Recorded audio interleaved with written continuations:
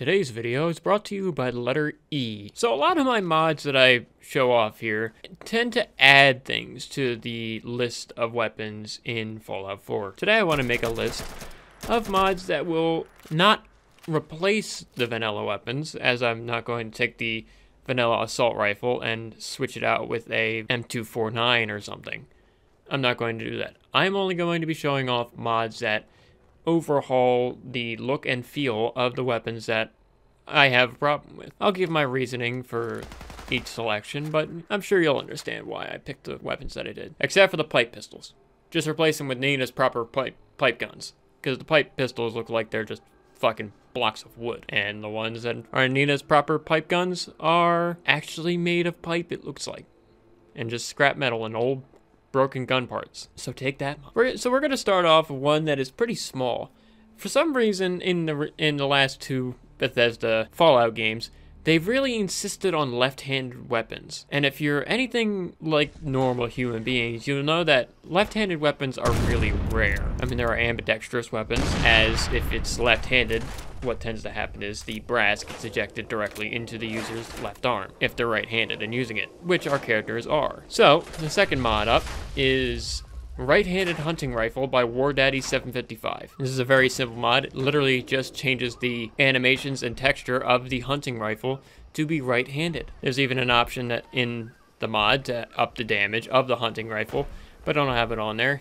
And you can tell by the gameplay, I probably should have it on there. But yeah, I don't have a problem with the design of the hunting rifle. I like it well enough. I just like my guns being right-handed. It feels more at home, you know? Now up next, this one's gonna be getting out of the way early. The fucking assault rifle is garbage.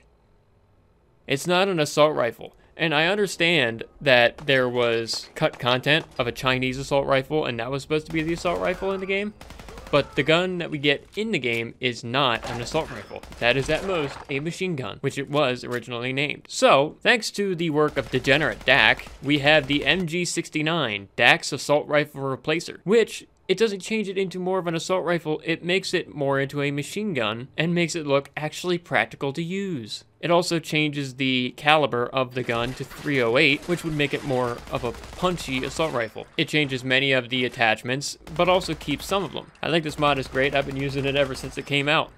And it was only released the 4th of December. But this will just keep your eyes from melting every time you see that fucking piece of shit that Bethesda designed. It's not an assault rifle. Up next, we're gonna keep on with degenerate Dak's stuff, and we got the Dak's Immersive Combat Rifle Overhaul. Now the combat rifle is cool. I really didn't have a problem with it, except for the fact that it was by default chambered in 45, which, why? Why 45? This mod changes some of the model, but also chambers it in 5.56, making 5.56 more useful instead of it just being for the assault rifle and December's Child from Far Harbor. And if you so desire, you can chamber it back into 45, and the mesh changes to show that.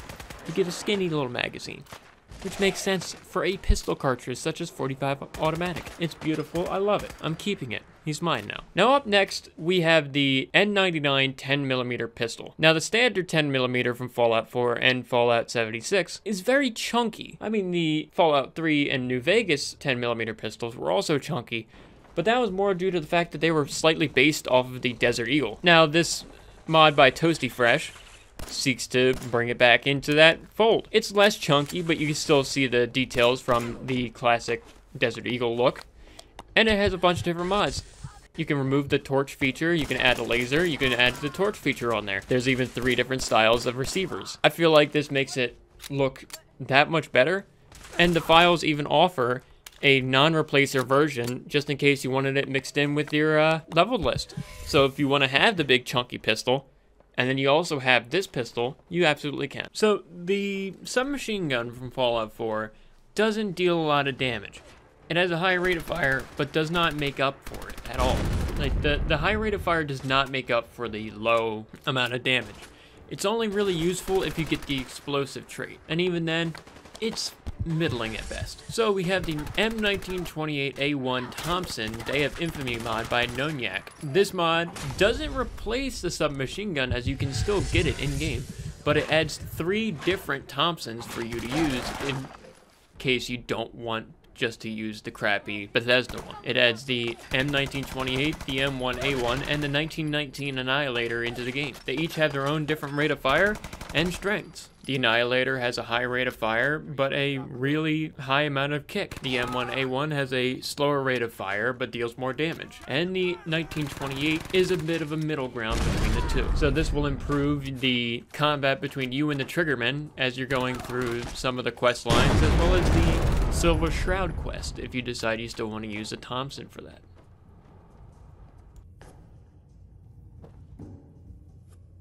I can explain. Finally, we have the radium rifle. Now, in and of itself, there's no problem with the radium rifle, except for the fact that it's a fucking Volkssturmgewehr, and how the fuck did a Volkssturmgewehr get over to the United States and survive fucking up until 2077, long enough for it to be recovered 200 years later by the fuck? It's ugly. It don't sound good. Thankfully, Crimson Rider also felt that. With the restored radium rifle, it brings the radium rifle back into its classic look of the Volkssturmgewehr. And while it does not have any of its radiation bits, it makes it look more like an actual gun. It still holds its radioactive properties and the same sound. So, to get rid of that awful sound and bring it into some normality, but with also still the radioactive sounds from it, we have the Radium Rifle Audio Overhaul from Z Mantras. I think I'm saying that right. But this makes the gun sound not like a complete piece of dog shit, and it actually sounds really cool. Because the foremost feature, instead of it being the radioactive sound, it's more the gun making the sound, and then you hear the radioactive parts. You can have one of the other mods, it doesn't matter. If you like the look of the Volkssturmgewehr just with a bunch of shit duct taped and stapled onto it, go for it. You can have that, but also have this audio overhaul. It'll sound better. It won't look as good, but it'll sound better. But that's what I got for you this time. A couple of weapon mods that'll just make the guns in Fallout 4 look a lot better. I mainly covered the guns that I personally had a problem with. The other ones that are in the game, such as the Deliverer, the Handmade Rifle, and the energy guns, I don't really have an issue with. Mostly because there's no real-life examples to base them off of. We don't have laser guns yet. Give it time. Once China starts World War III, we'll have a reason to start making laser guns. Alright, but that's all I got. Appreciate you guys watching. I'll see you guys on the next one.